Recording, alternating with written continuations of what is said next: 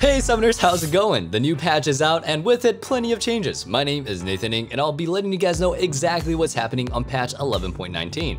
There are a number of champion balance changes this patch, so make sure you hit that sub button and let's go ahead and get started with the video. But before we jump into all those changes, let's talk about some new content, the skins. With Worlds coming up, we have a new Jarvan skin to highlight the apex of the competitive season. There are also new Dawnbringer and Nightbringer skins. Dawnbringer Morgana, Yone, and Vex, as well as Nightbringer Lilia, Tryndamere, Kayn, and Kayn Prestige are now available. These skins look great as always, so give them a look. With all that being said, let's go ahead and run through the balance changes as well as our updated tier lists. First is a nerf for Kennen. He's been performing a little bit too well in the mid lane, and in addition to this, he's starting to gain some traction in competitive play for his safety and reliable scaling. To make sure that he's not an oppressive draft demon at Worlds, he's being nerfed. His Q damage was nerfed by 10, while the AP ratio was reduced by 5%. Although it's a small damage nerf, it does add up during the laning phase. It's typical to land several Qs, so losing anywhere between 10 to 30 or even 40 damage can easily be the difference between grabbing first blood or falling victim to a close 1v1. In terms of burst damage, it's not a huge change, and overall, Kennen can still stay in the A tier this patch. Another change is for Aatrox. You might be surprised to hear that he was buffed, so expect to see a diverse top lane meta at Worlds this year. His W's cooldown early on was reduced by 6 seconds, and this is a huge buff whether he's winning, losing, or even in a close matchup. The reduced cooldown makes it easier for him to farm, makes whiffing more forgiving, and also gives enemies less time to take advantage of his high cooldown. Since this ability is usually max last, it's a buff for the majority of the game. Although he's in the A tier, we'll be keeping an eye on him to see if this change pushes him into the S tier. Cho'Gath was also buffed. His Q's cooldown was reduced by a second. This is a huge buff as this brings it down to a 6-second cooldown, lowered further by any ability haste that he builds. It definitely helps him have more presence at all stages of the game, but for now we'll be leaving him in the A tier. Gwen also was given a buff, although a minor one. With a little extra health regeneration, she'll have a slightly stronger laning phase with some extra HP to work off of. It probably won't make a huge difference outside of competitive play, so we'll be leaving her placement untouched. Back to the big buffs though, Mordekaiser received an impactful one this patch. His E's cooldown was reduced by 4 seconds at rank 1. This is a gigantic early game buff that makes aggressive play much more forgiving and also helps him clear waves more frequently. While we kept Mordekaiser in the S tier for his performance in low elo, he's now deserving of this placement at all ranks. Next is a buff for Poppy. Her passive's cooldown was reduced by 3 at all breakpoints. With a lower cooldown, especially 3 seconds less early on, Poppy has access to range poke as well as her shield much more frequently. This naturally makes her a stronger laner, and while our analysts don't expect her to push past the S tier, they are acknowledging that there's a chance. After one of the harshest nerfs of last patch, Renekton has been buffed this patch to compensate. He received buffs to his health, health per level, and more importantly, his W doesn't lock him down for so long. This leaves Renekton in a better place. He's actionable faster, and the previous nerf that reduces W stun duration isn't as impactful as before. Although his stun is still shorter, a flat health buff should be enough to help him have more presence in the early game and shut down the opposing top laners. We moved him up to the B tier as a result. Finally, we have a small buff for Sion. His W shield was increased by 10, and it's not a huge buff, but it definitely helps him out in the laning phase. There will be rare cases where his shield surviving with less than 10 HP wins a fight, so technically it's also a mid and late game buff. Also, if his shield is up, you could probably blow it up sooner. The biggest effect of this buff is that he'll now win trades by 10 more HP or lose them by 10 less than before. This is an ability that players will have to use nearly every trade, so it'll definitely make a difference. We'll leave him in the A tier for now, although he's a little bit stronger than before. Again, these are the only top lane changes for the patch. This patch is one of the best times to climb with all these changes, and we have plenty of coaches at ProGuides.com that can help you achieve those goals. They'll help you not only adapt to the meta, but will also help you know exactly what you need to work on in order to improve. Check out our website. You can find a coach that specializes in whatever champion that you need help with as well. One final change to this tier list is that we moved Quinn up to the S tier. She's getting picked a lot in Korea, and last patch she ended with a 52% win rate. Her play rate is low, and our analysts still need some time to assess her strength, but overall she's designed to thrive in solo queue. Her powerful laning and her ability to quickly traverse the map makes her great at picking off stray opponents and snowballing off of leads. In the OP tier we have Camille, Fiora, and Irelia, followed up by Riven, Mordekaiser, Tahm Kench, Jax, Malphite, Wukong, Shen, Mundo, Set, Singed, and Quinn in the S tier. That being said, let's head into the jungle next. In the jungle, our first buff that we have is for Gragas. His W's AP ratio was increased by 10%. Gragas is underperforming in solo queue, and this buff should help him out in both solo queue and competitive play. AP Gragas has destroyed the competition at Worlds in the past, and perhaps we can probably see it happen again. This change isn't enough to move him up a tier, however.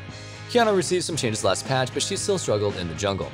This patch is due to yet another jungle buff. Qiyana's Q monster damage has been increased, and her QE combo will be more forgiving at close range.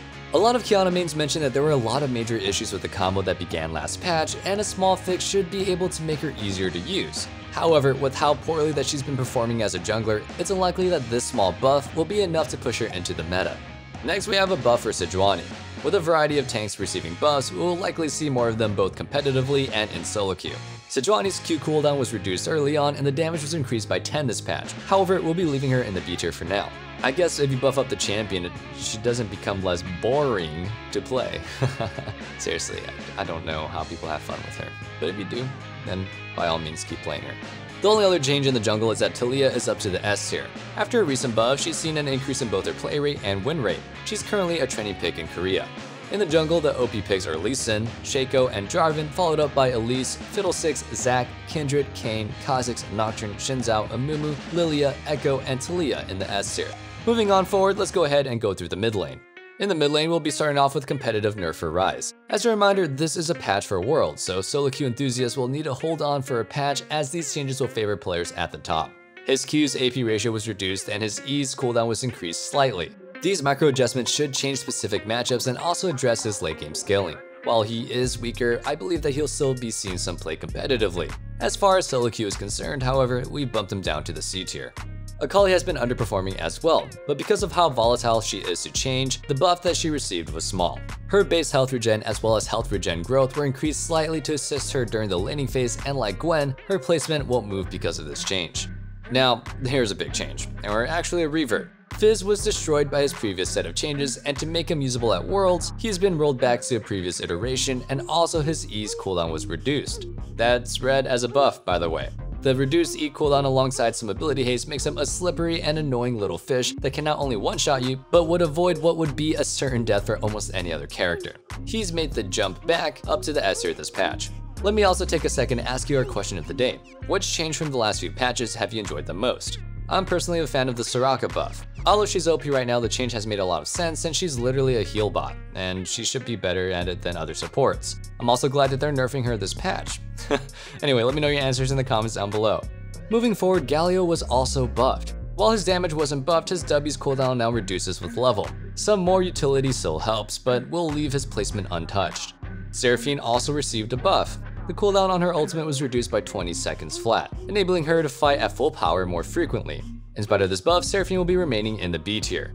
Sylas is another champion who Riot buffed. Although they wanted to make him stronger, his explosive nature means that they have to give him a small one, extra base mana, and mana per 5 is all he got. This is mostly noticeable during the early game before Sylas' first recall, but a buff is a buff and it'll definitely impact his performance in competitive play. He remains in the S tier after this buff.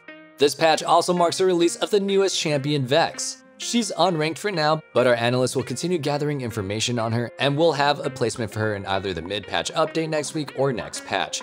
Just in case you're wondering, she won't be available for Worlds. In the mid lane, our OP picks are Zed, Yasuo, and Uxin, followed up by Sylas, Talon, Annie, Kiana, Diana, Ahri, Yone, LeBlanc, Kassadin, Anivia, Vladimir, Katarina, Malzahar, Irelia, Heimerdinger, and Fizz in the S tier. Wow, I did that all in one breath. Anyway, that wraps up the mid lane, so let's go to the bottom lane next.